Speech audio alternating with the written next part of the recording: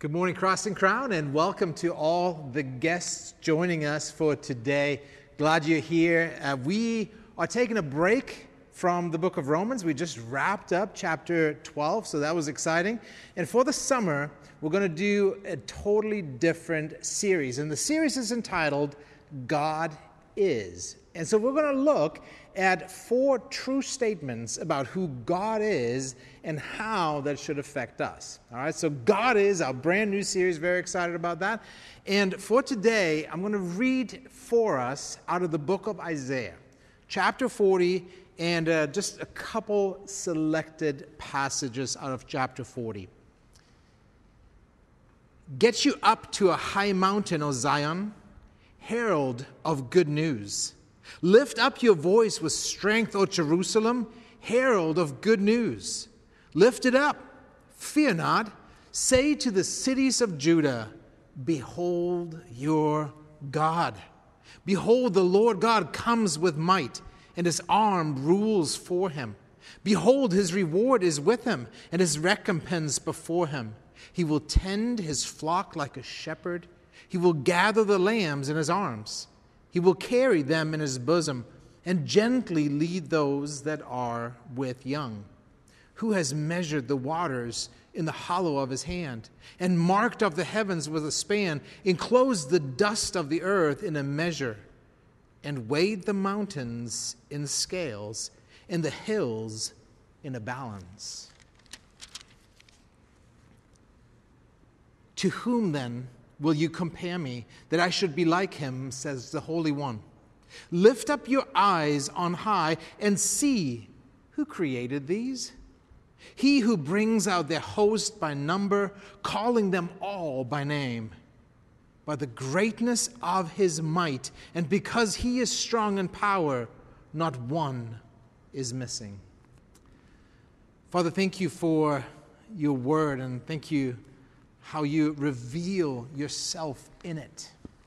I pray as we get into this brand new series, would you give us hearts that are receptive, minds that are open, ears that are attentive to receive and to hear and to understand. Oh God, I pray that as I teach today, would you open my mouth so I could speak as I ought to, and would you open hearts of everyone listening, no matter where, no matter when. As they listen to this message, I pray, would it be used for your glory. I pray all this in Jesus' name. Amen. Well, it's a brand new series, and as we were praying through and thinking through the summer months, and particularly kind of that July time frame, the elders decided that we were going to take a little bit of a break from the book of Romans, and we're going to get back to it, actually. We're not going to do what we've been doing in years past, where we just took some time after Easter, and then once summer hit, we kind of changed the rest of the year. We're going to hopefully finish the book of Romans between August and the beginning of Advent. So that's our hope. But for the summer, we are in a brand new series called God Is. And the amazing thing is that I think it will be really, really helpful for us to look at these truths about God during particularly this time. And I think what we have all in common is we are all experiencing the uncertainty, to some extent the chaos, the fear, the unrest that both the pandemic as well as some of the recent events, particularly in our country and in our city, have brought, right? And so the pandemic is somewhat global, and then in a more local way, we have experienced this unrest, this disunity. We have seen frustration, and we have seen that boil over in different ways, and the economy has tanked, and tensions are running high. That's kind of where we find ourselves. And I think there's not really a lot of exceptions. There's some people maybe that feel better prepared, and yet even for them, uncertainty and kind of what comes with uncertainty generally is fear. And so uncertainty and fear are entering into kind of at least your subconsciousness, and as things are getting more tense, they have a tendency to boil over. And so what do we do in times when things are tense, are uncertain, are chaotic, are causing fear and anxiety within us? We tend to look for sources of relief, right? And some of us are more like, okay, I'm going to stick my head in the sand and hope this goes away, or we tend to self-medicate, and that takes different forms. Some throw themselves into work. But what if you have lost your job? What if you don't have work? Some throw themselves into various distractions, right? And that can be a hobby, that can be anything. But we're trying to be distracted from having to think about what we're all encountering. Some of us are self-medicating. And even that takes a variety of different ways. I think deep down, we're all looking for sources that can relieve the tension, relieve the pressure, ease the anxiety, and hopefully bring some level of solution for us.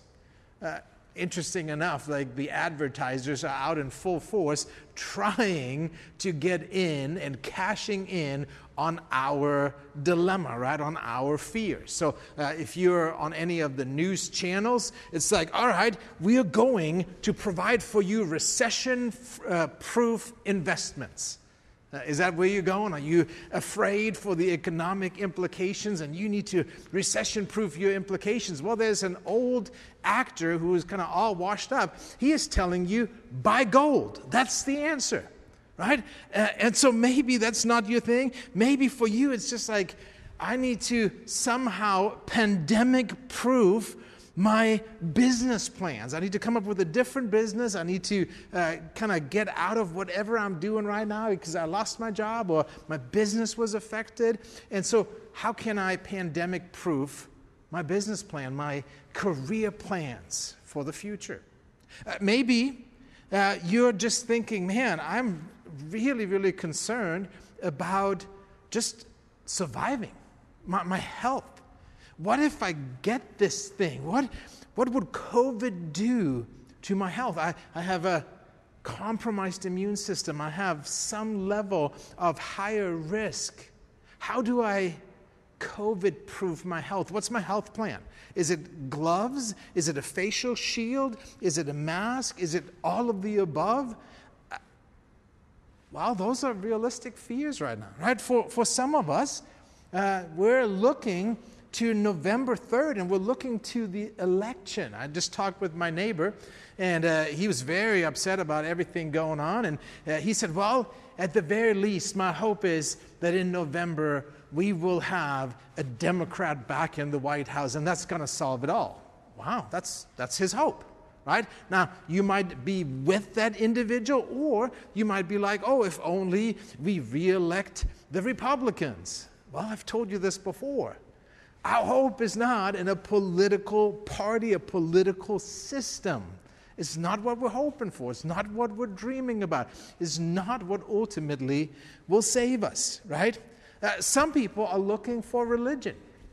And man, if you're out there and you have joined us, you have clicked in on our link to find out more of, is there a solution in something outside of me, in something beyond what I can control, because I figured out during this time that I can control precious little, then man, we would love to interact with you. We'd love to talk with you.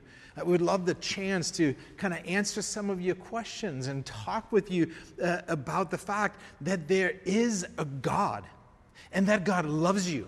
And that God specifically drew you in to listen to this sermon, to be a part of this service.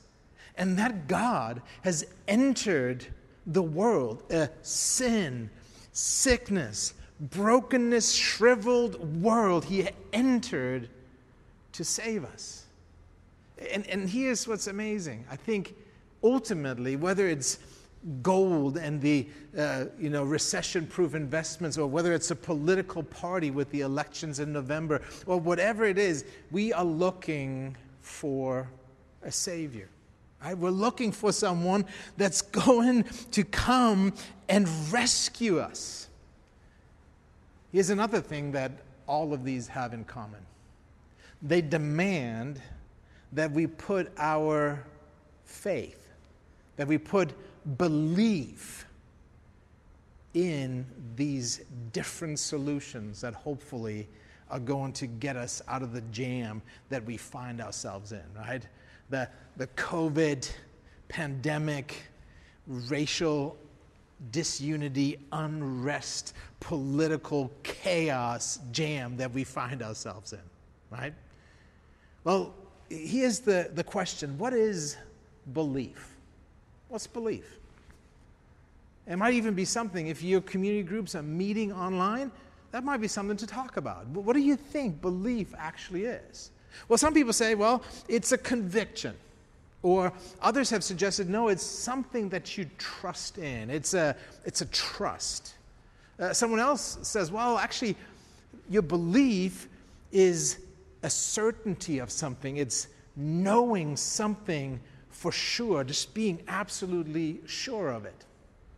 But see, it's more than just knowing something for sure, right? A true belief would be something that would cause you to live in such a way as it would make evident that this particular truth, this particular thing actually is accurate, is true, is real. So for Christians, right, we would say we believe that God loves us, that God, in the person of Jesus Christ, entered the world, lived sinlessly among us, tempted and all, died on the cross, was buried, rose again, returned to heaven, and he is coming back. He's coming back to set up his kingdom, and he's coming back to bring us into his presence forever and ever. Now, that belief is not just intellectual assent. It is not just, okay, I know this for certain. I am sure of this. I have studied all the books. I have read all the texts. No, it is knowledge that will apply itself. If it's true belief, it will apply itself in the way we live, right? Ultimately, that's how belief works. Now, in Romans chapter 9, when we studied this just not too long ago, Romans 9, verses 9 and 10, it talks about belief, right? It says, if you confess with your mouth that Jesus is Lord and believe in your heart that God raised him from the dead, you will be saved. So this is a belief that leads to salvation. Verse 10 then. For with the heart one believes and is justified, and with the mouth one confesses and is saved. With the heart one believes. Now, biblically, scripturally, it's amazing. This terminology, heart, is used 850 times. And when we look at it, we see that the heart actually is not just this muscle that pumps blood, but that the heart is the mind, it is the will, it is the emotions, it is the decision-making center of your being. It's all those things, right? The heart is how we think and make decisions. The heart is what we feel. The heart is ultimately controlling our will, right? The Bible says it is from the abundance of the heart that the mouth speaks. So the heart is pretty important, right? And because it's pretty important, we read in the book of Proverbs this: keep your heart. Keep your heart. That's what we just described. Your mind, your will, your emotions. Keep it with all vigilance, for from it flow the springs of life. And so that part of us, that innermost part of our mind, our will, our emotions, when that all comes together, that will affect everything about us, right? It will shape how we live. Now, as Christians, what should shape us and what should frame for us the way we live is the gospel message, right? It is this truth that Jesus has come to save us. It's this truth that God loves us. It's this truth that God made us to be image bearers, to know Him, to love Him, and to display Him to the world. That's ultimately what should shape everything we do and everything about us, right? At Cross and Crown, we say, okay, our mission is simple. It is to make disciples, people that know and love and follow Jesus, and then send those disciples into the world. For what purpose? To make more disciples, right? And so we've decided that the strategy we would employ in order to get that done, in order to make sure that people become disciples, that is, become Christians, grow as disciples. That means they grow both in knowledge as well as in application on how they live their lives. The strategy we've chosen is we're going to do services, we're going to do community groups, and we're going to do discipleship groups, right? So that's the strategy. What do we do in those? What's our hope ultimately, for example, for our community groups? Well, the hope is very simple. The hope was that, or the purpose of these groups was that they should gather for discipleship, to learn and to do, right? To learn what the gospel is all about and to live that out in very tangible ways. Discipleship, care. We all have wounds and brokenness and different things that happen in our lives, right? And so we said people need an opportunity to be able to talk about that. People need an opportunity to have others gather around them and pray for them and care for them and encourage them. And if need be, identify that needs to be brought to a pastor or that needs to be brought in to a counselor for long-term care. So discipleship, care, friendship, right? It's not good for us to live in a state of isolation, right? We can all attest to that. Having friends and being a friend is significant, it is meaningful, and it is beautiful.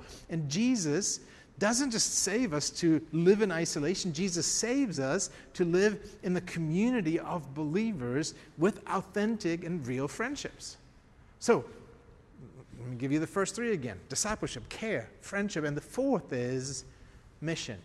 Friends who are gripped by the truth of the gospel, saved by Jesus, in love with Jesus, who have found healing and wholeness in the gospel, on mission together to declare that Jesus is God, that salvation is found in no one else but Him, and that people should come and be washed clean, be freed, and be loved by the Savior, right? That's kind of our purpose for these community groups, our purpose for these discipleship groups. That's why we do it.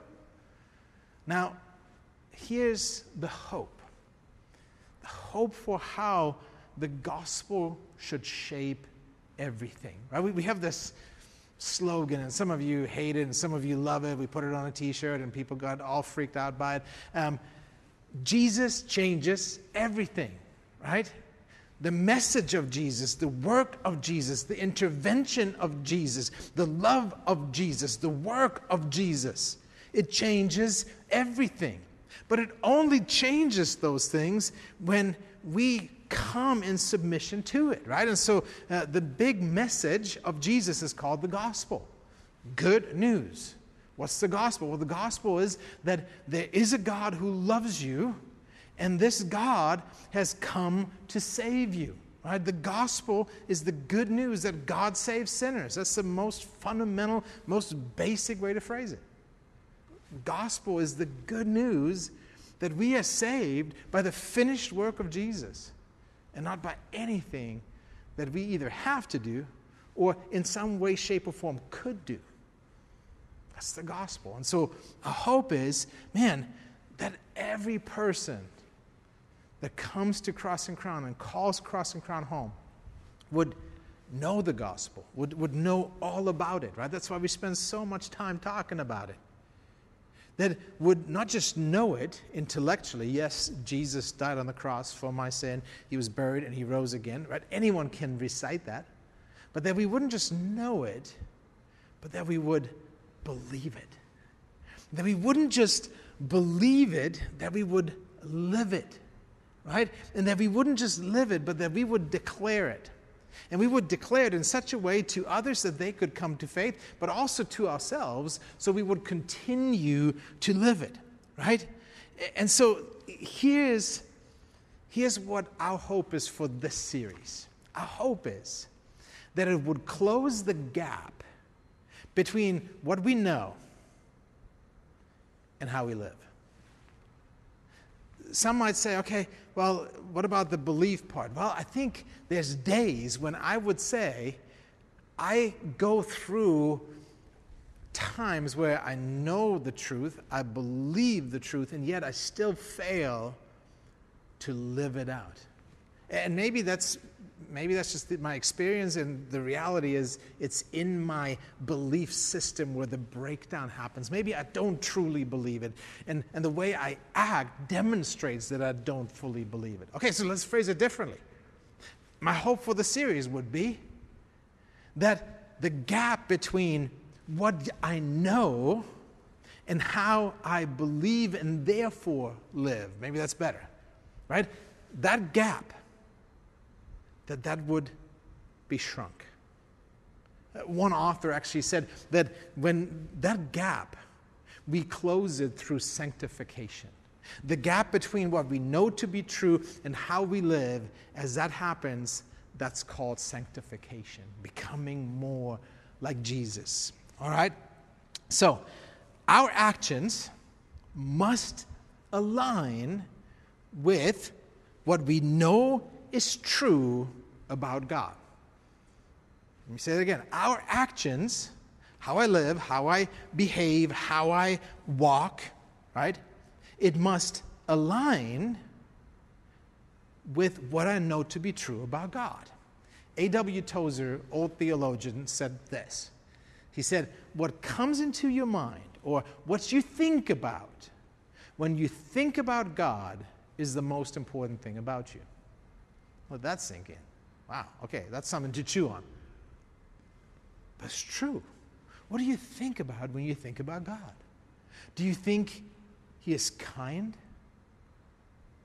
Or is he vindictive? Do you think he is loving? Or do you think he is indifferent? Do you think he is intimately concerned or he is far off? What comes into your mind? When you think God, what is the picture you get? What's the thought you get? What's the word that pops into your mind almost immediately? Do you think of a loving, good, concerned, involved God? Or is something entirely different popping into your mind? Do you maybe see this, oh yeah, it's an old guy in the sky who has no idea what's going on, and he is hard of hearing to boot, right? Is that what you think?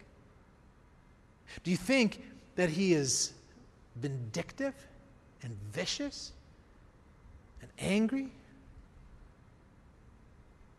you think he's absent altogether? Do you think he's cruel?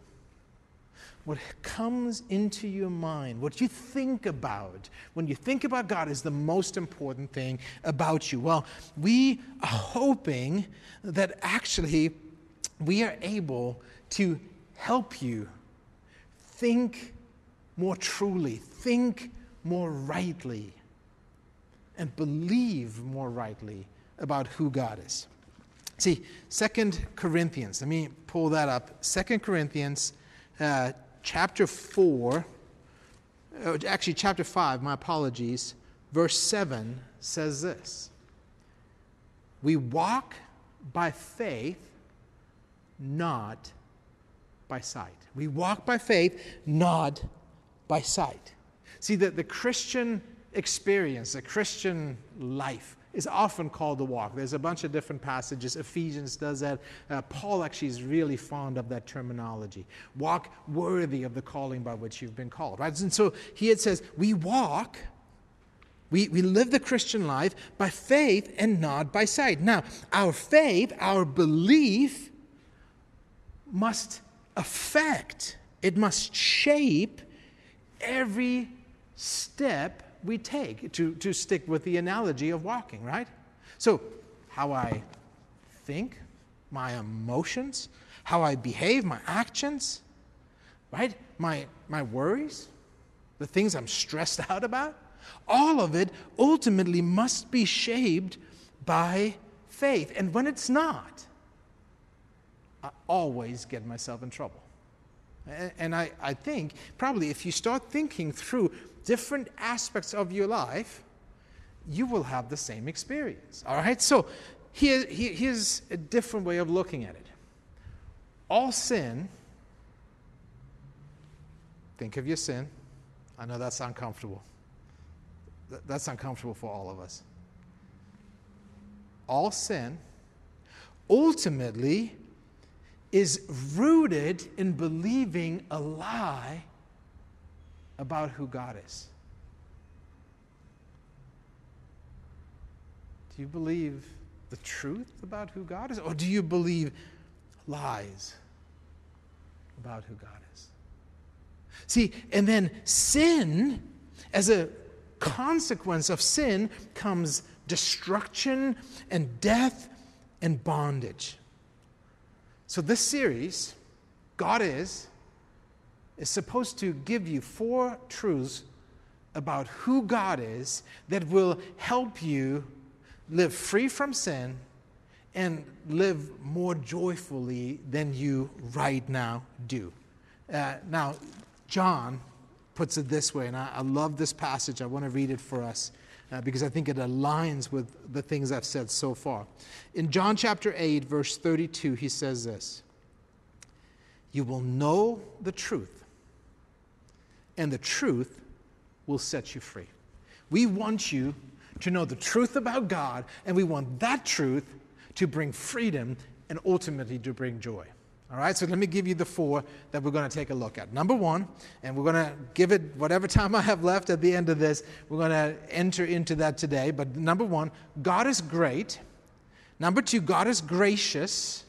Number 3, God is glorious. Number 4, God is good. So, great, gracious, glorious, and good. Now, it's not just the statement about God. It actually has a subtext, or a, well, so what? Let me read you that as well, all right? God is great, so I don't have to be in control. I like to be in control. But there's a burden that comes with being in control, right? You can feel it. You're going frantically through all kinds of things that you're trying to control, even now as you're listening to me. God is great, so I don't have to be in control. Number 2, God is gracious, so I don't need to prove myself. Do you struggle with the fear of man? Do you feel like you consistently and constantly have to show that you're worthy? God is gracious to you. He loves you, and you do not need to prove yourself. He accepts you. Your acceptance is based on Jesus and His work. God is glorious. Number 3. So I don't need to fear others. God is the one to be feared. What others think of me is irrelevant. And number 4, God is good, so I don't need to look elsewhere for satisfaction, for goodness, for good things. God is good. All right? So our hope is that these 4 weeks, we will be able to speak truth into your hearts, speak truth into your minds, so that you would be able to know and to believe truth about God that would bring freedom and that would bring joy for you in this time, and not just in this time, but for the rest of your Christian life.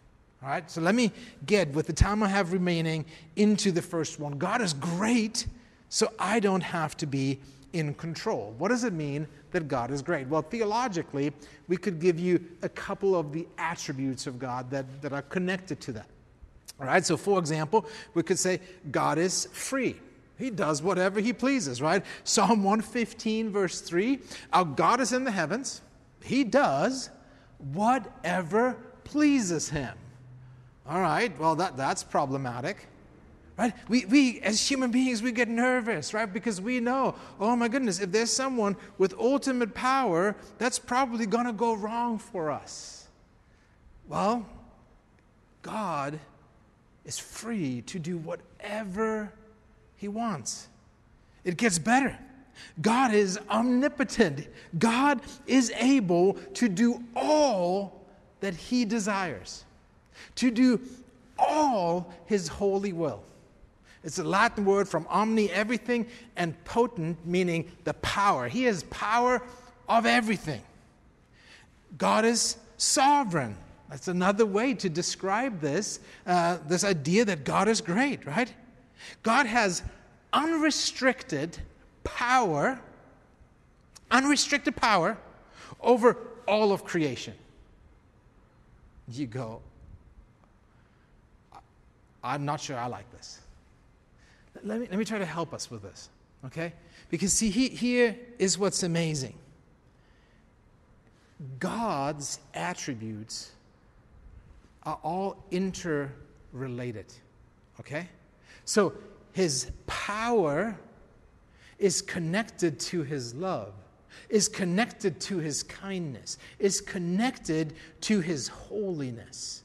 So yes, he is omnipotent. Yes, he is free to accomplish all that he desires to accomplish, but it is connected to and modified by all his other attributes.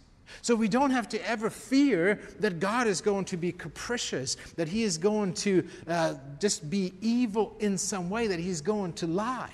No, see, God's attributes, his attributes of omnipotence, his attribute of freedom, his attribute of sovereignty, right? All that is modified by his love, by his kindness, by his holiness. That's how it works, all right? So all the characteristics of God are intertwined, and he is the one who's great. He is the one in charge of it all. Jesus makes this statement, right, to the disciples. At one point he says, yeah, with man, this is impossible. But nothing is impossible for God. All things are possible for God. All throughout the Old Testament, again and again, throughout the prophets, we read, for God, nothing is impossible. Our God is in the heavens, and he does whatever pleases him. Let me give you a couple more verses on this. In Daniel chapter 4, this is actually a formerly pagan king, Nebuchadnezzar, miraculously gets saved, and he gets saved by having himself humbled. You could say humiliated. And this is the conclusion he comes to, right? He says this, blessed be the Most High, and praised and honored, who lives forever. For his dominion is an everlasting dominion. His kingdom endures from generation to generation. All the inhabitants of the earth are accounted as nothing. And he does according to his will among the host of heaven and among the inhabitants of the earth. And none can stay his hand or say to him, what have you done? What he's saying here, no one can question God. No one can hold him accountable. This is not necessary anyways, because he does what is good and just and right. All right? Then we have Psalm 145, verse 3. Great is the Lord, and greatly to be praised. His greatness. What did we say his greatness was? His omnipotence, his sovereignty, his freedom to do as he wills is unsearchable. God is fully and entirely in charge. The verse that we started with, or the verses in Isaiah, right? We read here that he measured the waters. That's all the oceans, all the springs, all the lakes, everything in the hollow of his hand. He marked the heavens with a span, enclosed the dust of the earth in a measure. He weighed the mountains in scales and the hills in the balance. It says that he calls out the stars and he knows them all by name, by the greatness of his might, and because he is strong in power, not one of them that isn't supposed to is missing. He is creator. He made everything from the smallest subatomic particle to the greatest galaxy, right? I've always been fascinated with the stars and fascinated with the speed of light. You guys know the speed of light, 186,000 miles per second, right? Which comes to something like 5.88 trillion miles per year. All right, that's crazy. And then we start measuring things like our galaxy, the Milky Way, right? 200 to 400 billion stars, we aren't totally sure. One galaxy in the last thing I read, and this was like just recently in Forbes magazine, they said they now believe that it's not 200 billion galaxies, but no, there's up to 2 trillion galaxies, all with about 200 to 400. Unbelievable. I can't. It's crazy. Are you still there? You with me? It's amazing, right? Our galaxy, our home, 100,000 light years across. 100,000 times 5.88 trillion. I can't do the math. I can't figure that out. And God's like, yeah, right here. Yeah, right there it is. Our God is great. Not only is he great, he is good. And he is fully in control. Now, what this should do for us, what this ought to do for you and me, it ought to put us at ease.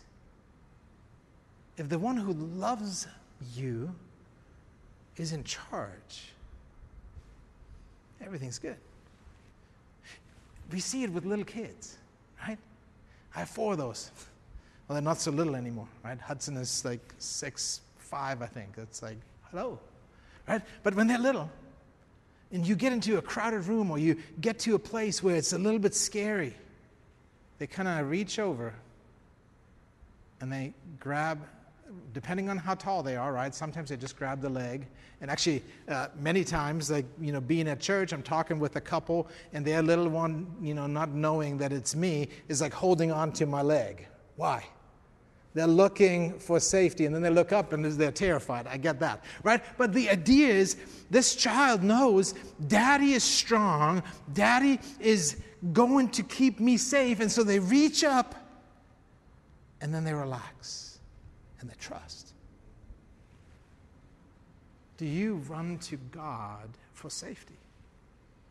Is it a comfort to you that He is in control? Or is it actually terrifying to you? Do you believe that He is in control? Or do you live in this fantasy world where you basically go, I'm in control, am I not? I'm in charge. Sounds good to me. Here's what Tim Chester, and I should have probably mentioned this earlier, but he wrote a book that has been super helpful to me personally. It's called You Can Change, and the 4 God is great, God is gracious, God is glorious, and God is good statements come out of this book. And he makes this statement. He says this: if you do not trust in God's sovereign control, you will always be tempted to take control yourself. Oh, how true that is. And you are likely to manipulate the situation for your desired outcome. Are you trying to be in control?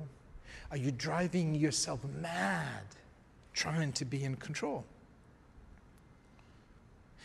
Let me ask you this. Right now, what are you worried about? What are you stressed about? What is it that as you're just kind of sitting right there on your couch, in your chair, in your bed, in your pajamas, watching this, what is it that worries you? Are you in your mind going, oh my goodness, I have so many things to do. Like, why does the day only have 24 hours? I need 26. I don't have time for this. I don't have time to engage with my family. I don't have time to engage with my kids. I don't have time to engage with friends. I don't have time to serve with the church. I don't have time. I gotta go. Are you worried about money, the economic situation? And I'm not saying you should never be concerned about that, right? If you've lost your job and you have a family to take care of, and you're like, I don't know how I'm going to pay the rent. I don't know how I'm going to buy food. Man, A, yes, that is something that is real. B, we would love to help. We would love to know about that, and we would love to see if we can be of help to you. But if you are constantly, how do I recession-proof my investments, and how can I get more money and more money and more money? What you're saying is God ultimately isn't generous to you, and you need to control money and finances and the economy.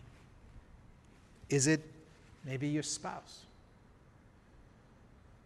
You want to control how they behave, and you just can't. Is it your kids? Up to a certain point, you can control them, right? And then, oh dear, now what? And that comes sooner or later for all of us, right? God, aren't you concerned? Don't you love them? Why are you allowing them to make these decisions? Don't you love me? Don't you care about me? Maybe it's your reputation. You're worried about what people think about you. And so you're just constantly trying to figure out, how can I make myself look accomplished, look like I have it together? You're curating your social media profile. It's like you're consistently and constantly and in every single moment of every day on edge, as if you were in the job interview for your life. Crushes you. Is it your health? And you're obsessively eating or not eating, obsessively exercising, obsessively taking vitamins, going to the doctor right now, obsessively trying to safeguard yourself, hand washing and hand sanitizing. Your hands are raw and cracked and falling off, right? Like, are you just panicked? Because you think that's something you can control. And you've forgotten that Jesus says not one of you, by any amount of anxiety, any amount of effort, any amount of work, any amount of worry, can add even an hour to the span of your life. Are you sitting there? And maybe what you're trying to control is God Himself. And you're doing it with religion, you're doing it with legalistic righteousness, because you figure, if I can get to a place where God owes me, I can control Him. And I can control the outcome. See, each one of these are areas that we're trying to control. And when we can't, we ultimately fall into one of two responses. One is despair. It starts out with disappointment, and then it quickly moves into sadness and depression and ultimately despair. The other is rage.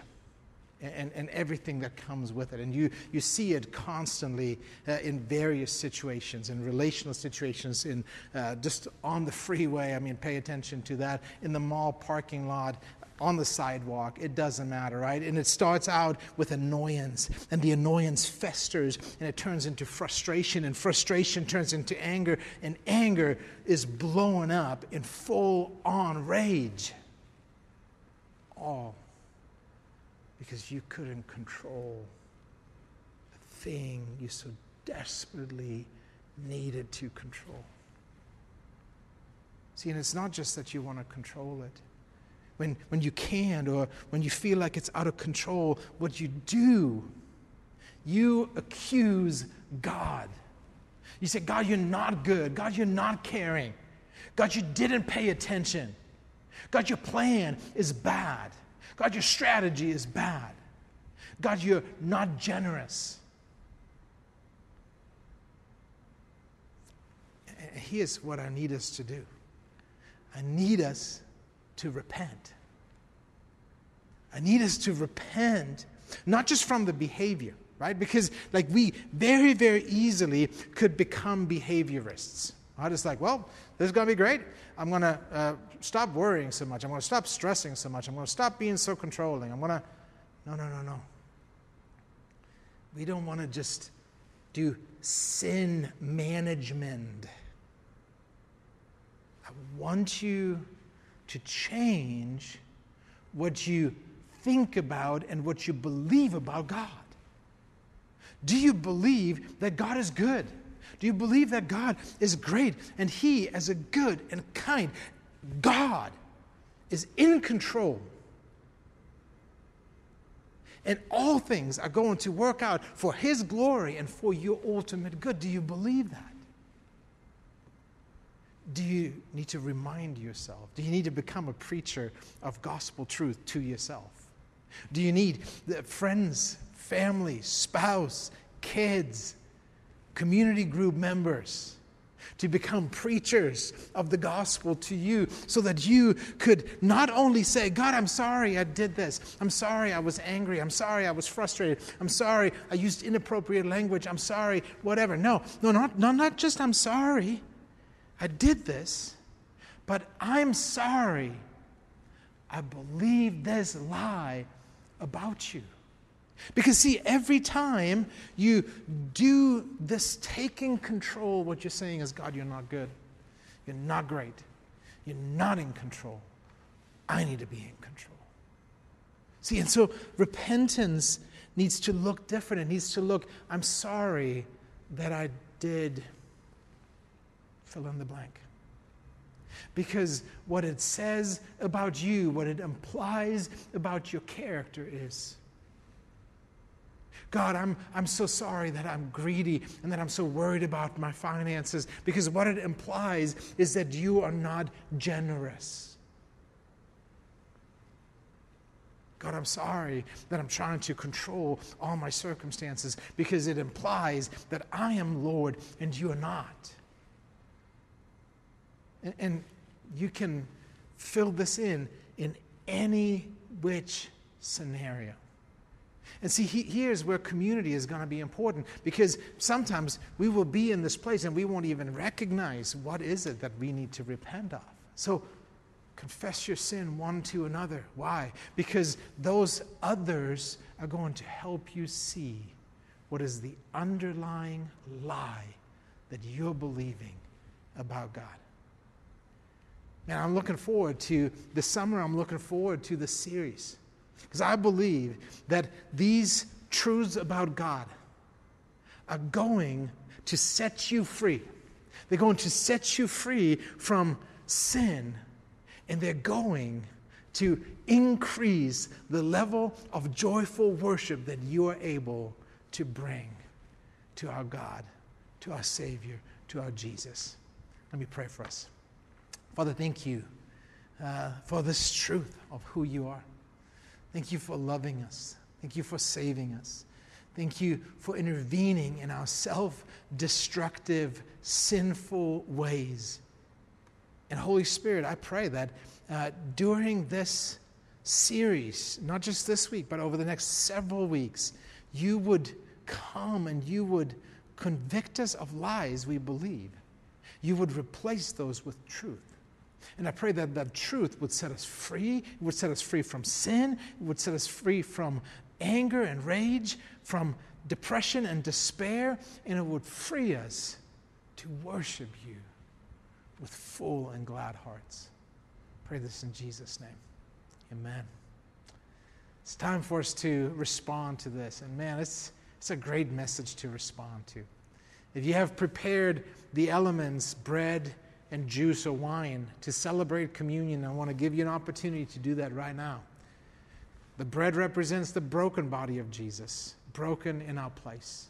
The juice represents the shed blood of Jesus, shed for the forgiveness of our sins.